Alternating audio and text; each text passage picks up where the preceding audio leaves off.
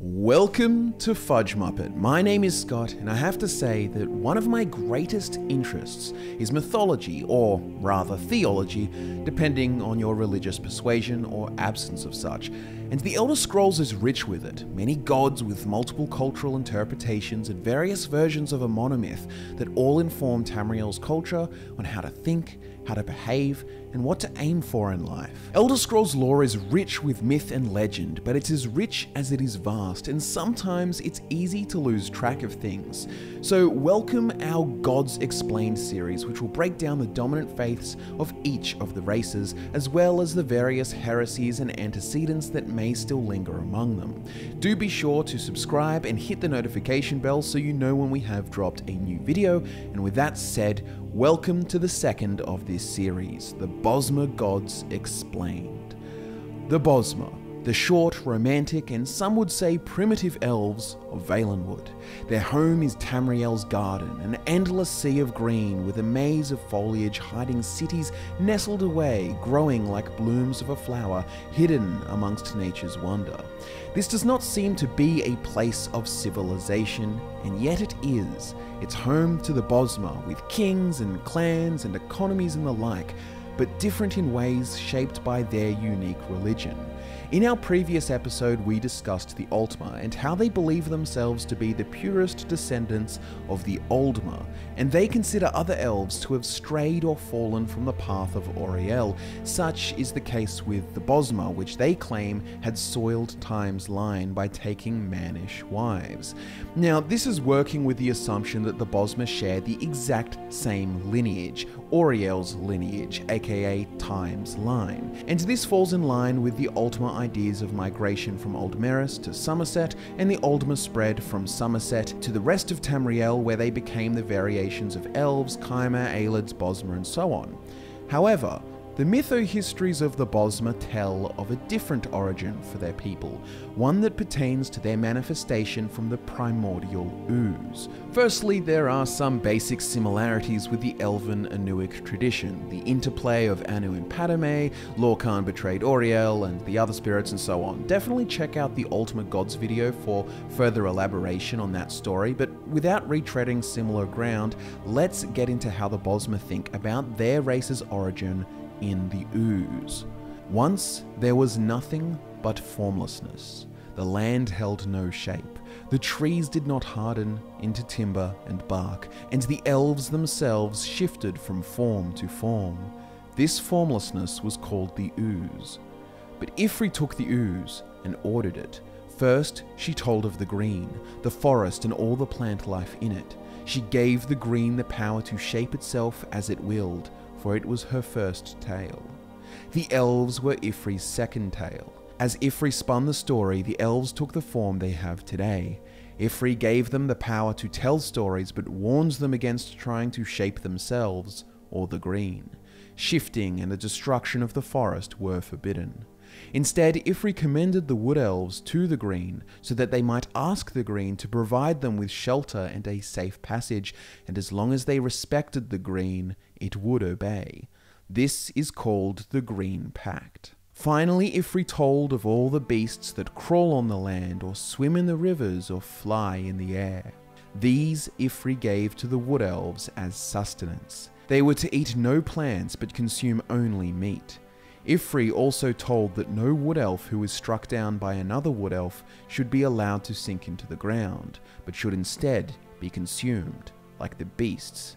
This is called the Meat Mandate. When the stories were told, Ifri saw they had a pleasing shape, but some of the ooze remained.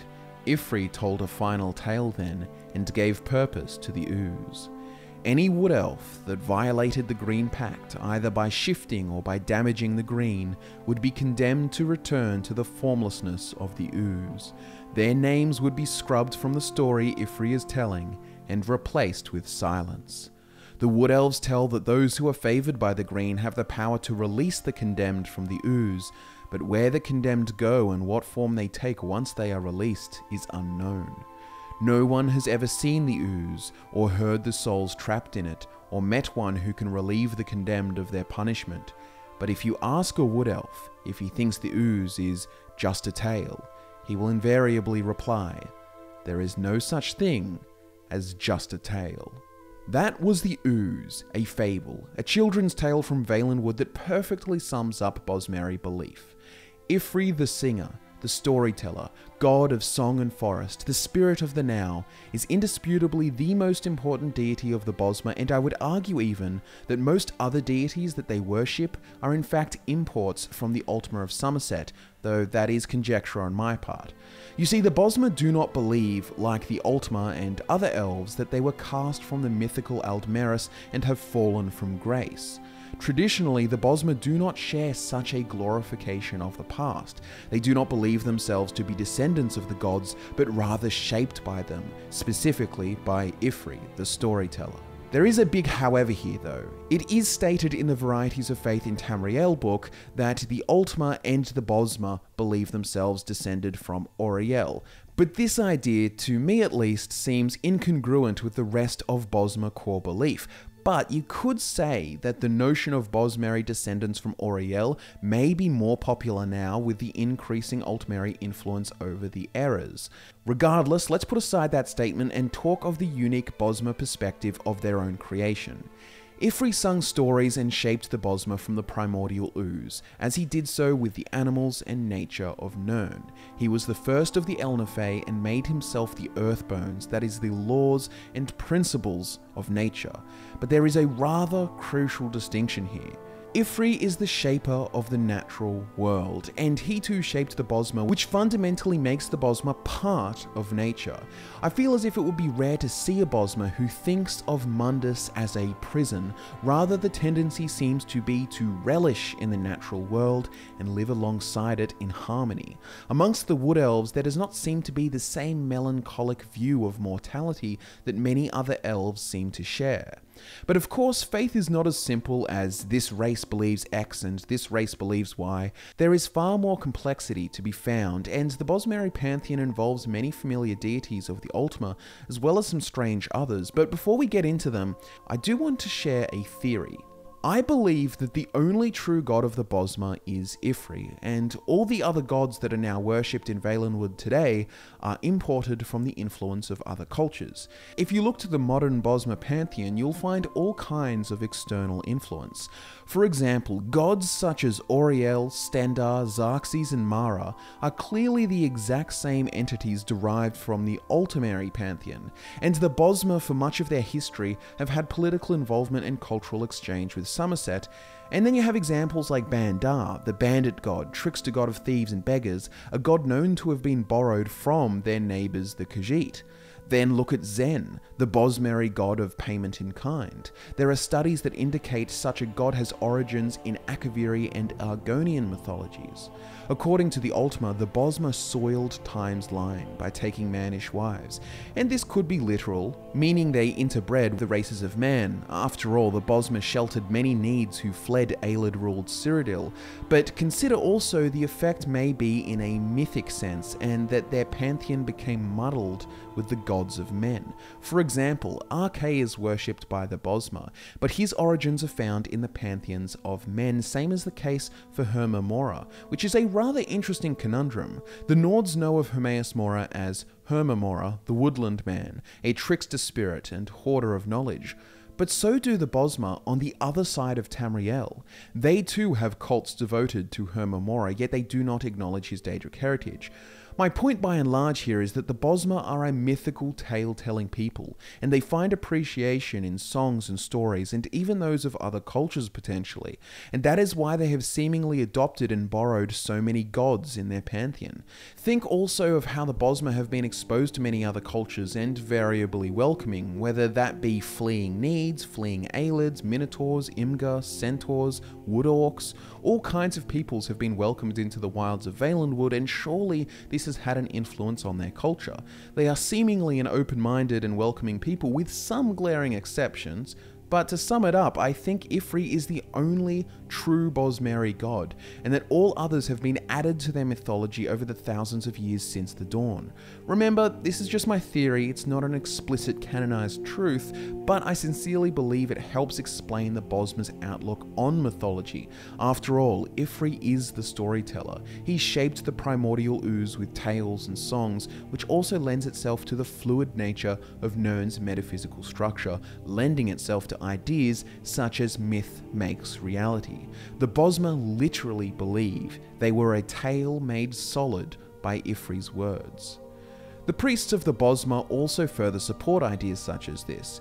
The spinners, they are called, and they are the priests of Ifri, but compared to the sermon-droning acolytes found in other cultures, spinners to an outsider seem more like bards or historians, telling stories to all, speaking tales of past and stories of the future, weaving their divine providence into tales of prophecy that are told as if they were stories of the long past. Dogma is a word that somewhat seems antithetical to most of Bosmer society. However, there are two great exceptions in the form of the Green Pact and the Meat Mandate, and even those have variable interpretations amongst the Bosmer.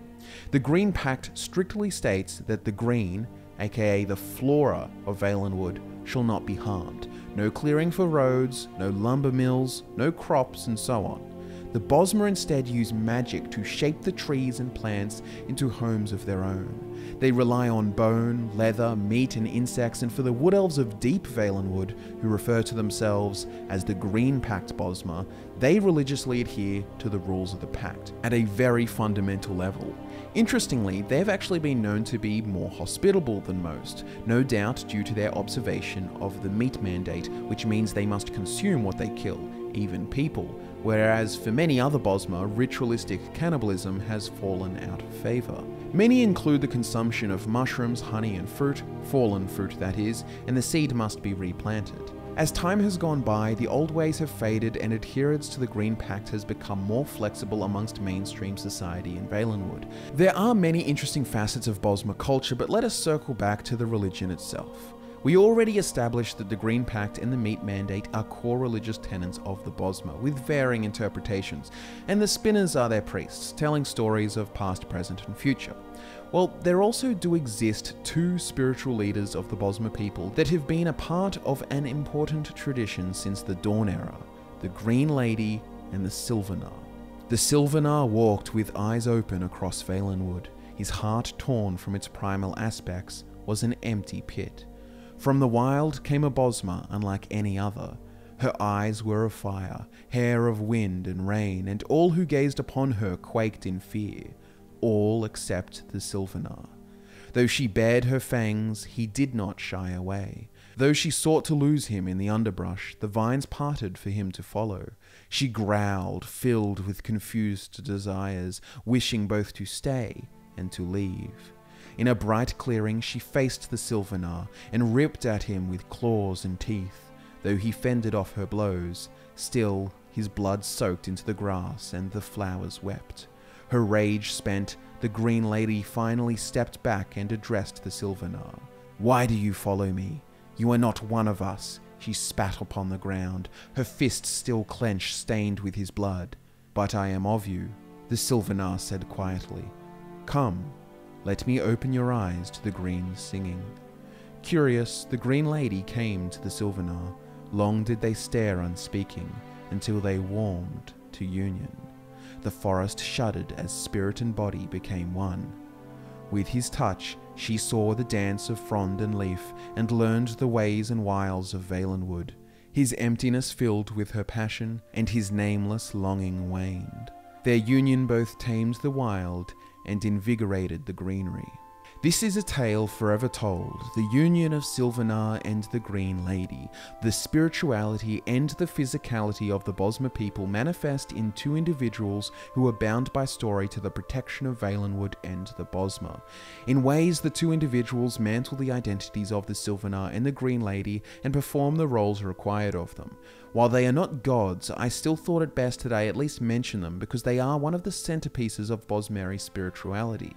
But now let's actually get down to the details of the official Pantheon as described in the book Varieties of Faith in Tamriel, and then we can get into some of the interesting cults and outliers that exist. Auriel, the time god of the Elves, the king of the gods, is recognized and worshipped in Valenwood as it is today. Now, like I mentioned it before, perhaps Auriel's worship is an import from the Ultima of the Somerset Isles that has been incorporated into the Bosmer Pantheon, or it could have been the case that they always recognized him as an important deity, but for the most part they understand Auriel like the Ultima do, the being who stabilized time, the being who was tricked by the devil Lorcan and fought against his armies in the dawn. But a key difference here between Bosmer traditional thought and Ultima traditional thought is how they originate.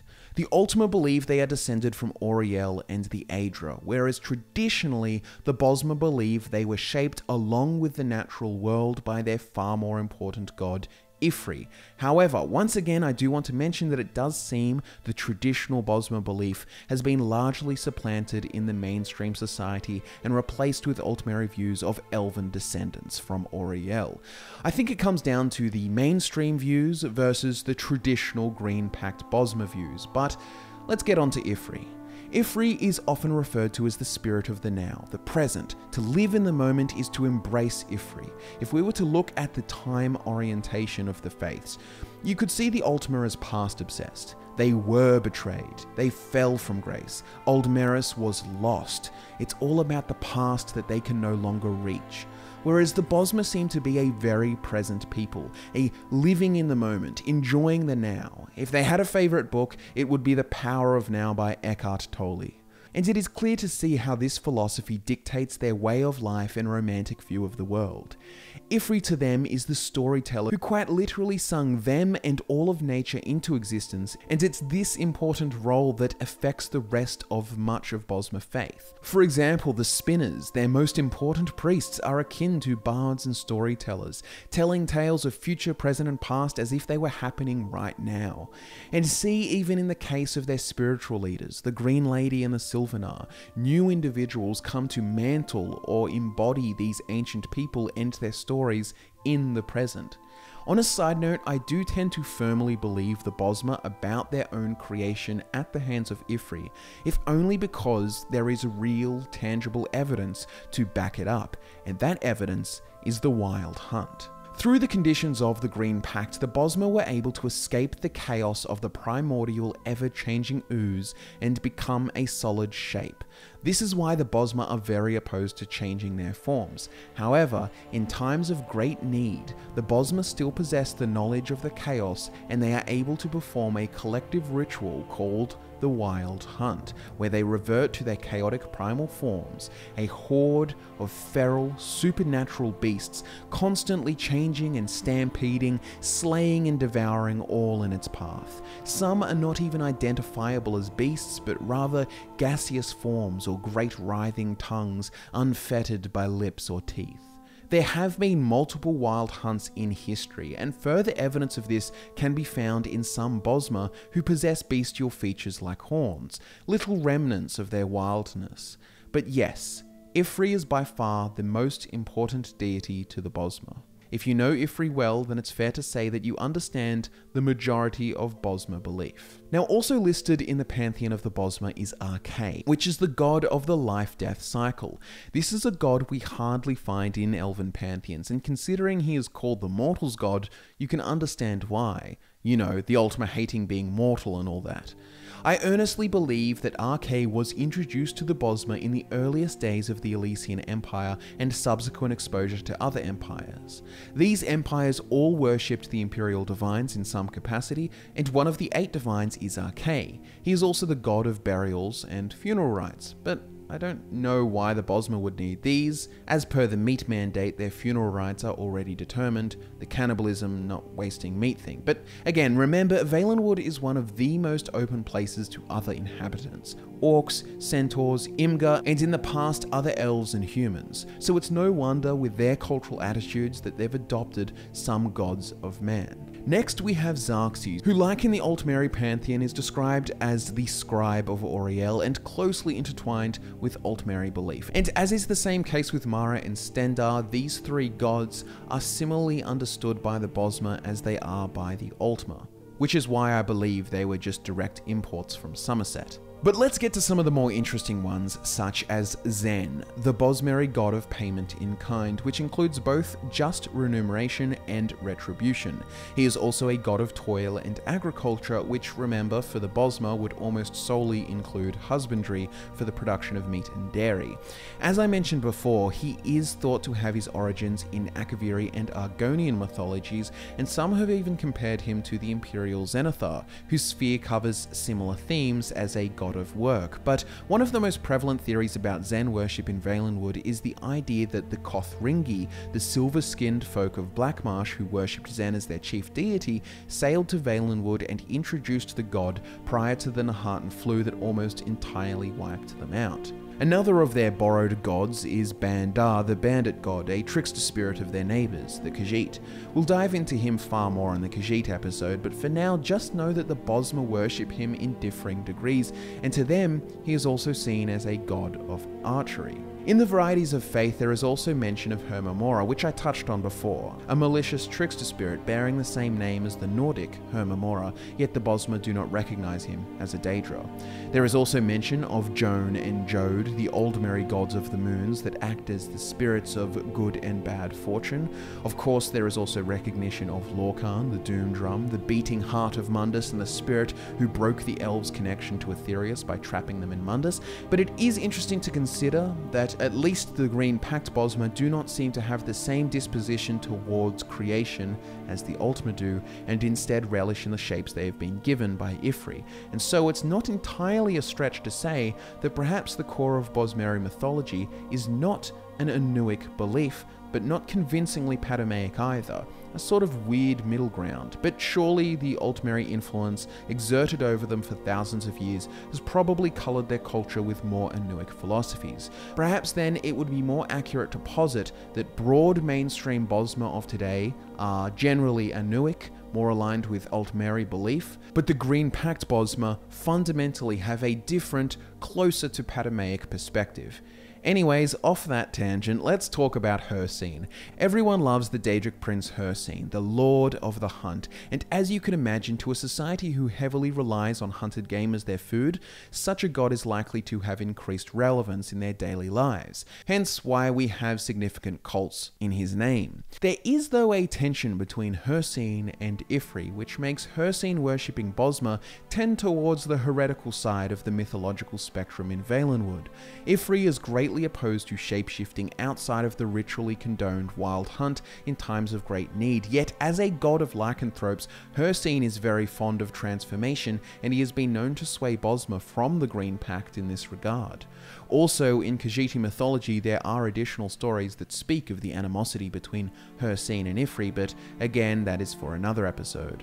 Finally, I think people would roast me alive if I did not speak of the Wilder King. For whatever reason, there are some avid fans of this demigod-like being, and we've spoken little of him in the past. So here we go. The Wilder King is a kind of living god worshipped by the tribal Bosmer of the pristine jungles in the Green Shade region of Valenwood. Stories say he was once a powerful young boy from the Somerset Isles named Ostion, a tale best described in the passages of Sumeriel's book. This is the story of a boy. This is the story of the land. This is the story of how the boy and the land came to be. The boy's name was Ostion. He had the power to shape the land. He whispered his instructions, and the land willingly obeyed. But the boy was alone. Soon, powerful people learned about the boy and how he could shape the land. They did not understand that what he had was a gift. They saw only the power in it. They wanted to conquer. They decided to test the boy. The powerful sent Ostion to Valenwood. They told him to shape Valenwood and build a great city there. They sent builders to help, but Valenwood was not like the land where Ostion grew up. Valenwood was wild and angry, and when the boy asked it to move, it said no. Ostion and Valenwood fought with each other. Ostion commanded the land again and again to move, and Valenwood refused again and again. In their struggle, they forgot everything else. Ostion forgot the builders who had been sent with him, and Valenwood forgot the peoples that lived in its midst. The boy in the land came to love the struggle. Both had been lonely and now neither was alone, but in the process the builders were injured and killed, even Sumeril, who had once been kind to the boy.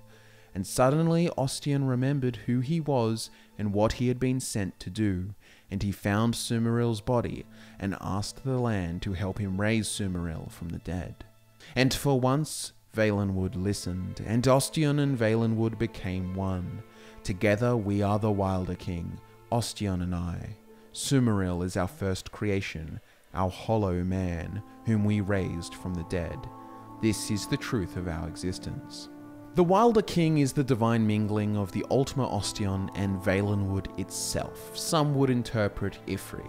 In the events of the Elder Scrolls Online, the Wilder King became the Wilder Queen when an Ultima woman named Aranias, who was born with the power to control the earth, essentially mantled the god, and so she became the Wilder Queen. But long story short, it's kind of a living god, a mingling of the metaphysical principle of the green, also known as Valenwood, and a physical person. Like I've said throughout the video, it seems that Bosmeri mythology is quite elusive and fluid, with only one solid foundation piece being Ifri and the Green Pact. Arguably, the influence of Ultima, Need, Aelid, and all manner of other cultures and religions has played a part in the creation of the modern Bosmeri faith. One could say that the Bosmer deeply understand the mythopoeic nature of Mundus, an understanding given to them in their very birth, as they were shaped by the songs of Ifri at the dawn, a myth that made reality. Bosmeri spinners continue to tell the stories of the past, present, and future, interpreting the ever-fluid mythos of the Elder Scrolls. There are another race of Tamriel, in fact, that relish in the song-making and poetic tales, a people who shape the very physical structures of Nirn with their very tongues. I am, of course, talking about the Nords, and the next episode of the Gods Explained series, we will be tackling them and providing the patamaic antithesis of traditional elven belief. But that, ladies and gentlemen, is for next time. Thanks so much for watching. As always, my name is Scott from Fudge Muppet. Subscribe for more, like the video if you enjoyed, and I'll be back to nerd out with you again next time.